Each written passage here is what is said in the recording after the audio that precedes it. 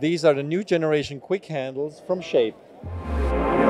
This is a CineD Gear News video, supported by B&H and CVP. We're here at NAB 2023. Here's CineD. I'm Nino, and I'm here with Nico from Shape. How are you? Good, yourself?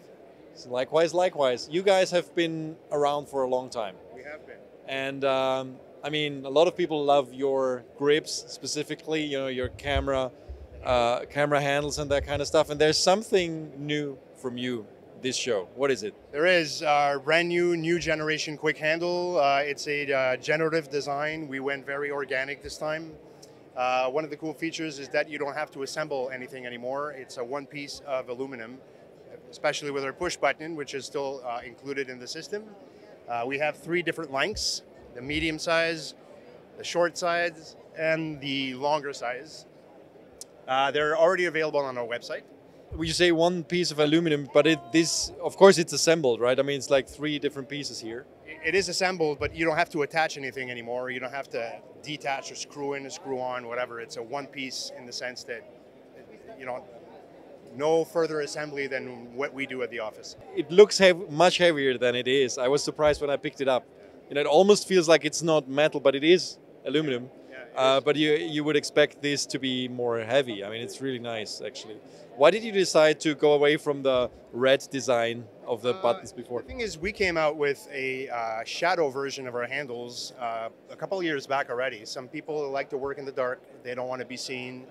They don't want to have reflections or whatever. So we offered a black version, which went viral almost.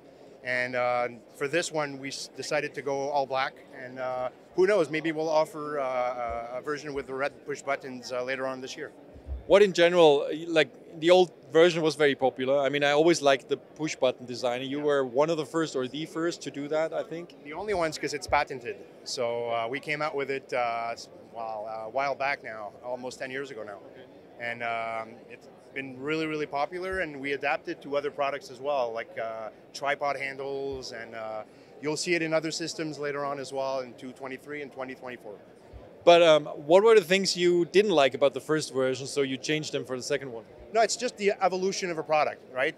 You want to go lighter, and then you get new ideas, and the trends also in designing, and so yeah. We came up with this version of it, and we liked it. So, and the response is amazing.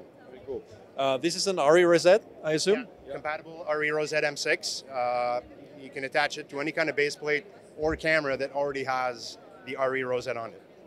Any changes on the rubber design here? No. That's the same? Same. Okay. Well, it's a simple product, but it works. But you have 3 different lengths. Yeah. Can you just maybe elaborate a little bit on what kind of users, you know, you might know what like to use which kind of lengths for their productions? Well, the medium one, it really depends what kind of camera you have on your shoulder and how you like to work. Personally, I'm going to work with either the medium ones or the short ones, especially because I like to have my elbows tucked into my rib cage, and I've always shot like this when I go handheld. Certain people, like taller guys or taller people, like to have a longer reach, so they will like the longer version of it. It also, I mean, I also like in the old film days, people were grabbing the camera by the mat box, right? I mean, which gives you an immediacy of the movement, especially when you do handheld documentary work and that kind of stuff. So I'm also more in your camp, I think, with the shorter handles. Yeah. Anything else we can talk about, which regarding the handles? No, I mean, you have to come to our booth, 6030 at NAB, to come and see them and feel them. It's really worthwhile. All right, thank you for your time, and have a good rest of the show. Thank you. Thank you guys for watching. Stay tuned to CineD for a lot more from NAB 2023, and please don't forget to subscribe to our YouTube channel.